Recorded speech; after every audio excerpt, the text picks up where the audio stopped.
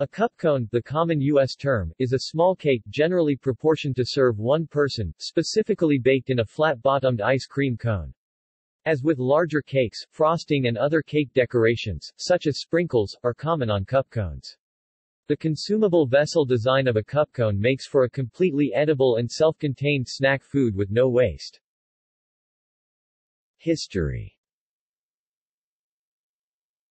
Although the origins of the recipe and the first use of the term are unclear, the origins are traced back to African American communities but exact origins are unclear. Cupcones and cupcake cones have been a party favorite in recent history. The term cupcone is used to describe a cupcake product cooked in a flat-bottomed ice cream cone instead of a paper cup in order to eliminate the waste paper after consumption.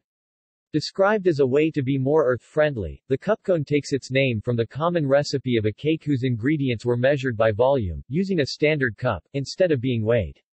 Recipes whose ingredients were measured using a standard-sized cup could also be baked in cups, however, they were more commonly baked in tins as layers or loaves.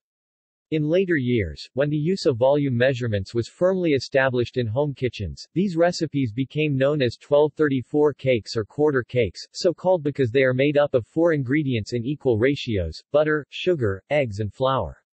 They are plain yellow cakes, somewhat less rich and less expensive than pound cake, due to the reduced proportion of butter. The names of these two major classes of cakes were intended to signal the method to the baker. Cupcake uses a volume measurement, and pound cake uses a weight measurement. Cupcones can be used interchangeably with cupcakes that are often served during a celebration, such as children's birthday parties. Additionally, they can be served as an accompaniment to afternoon tea. Cupcones are a more convenient alternative to a full-sized cake as they don't require utensils or division into individual portions. Notes and references.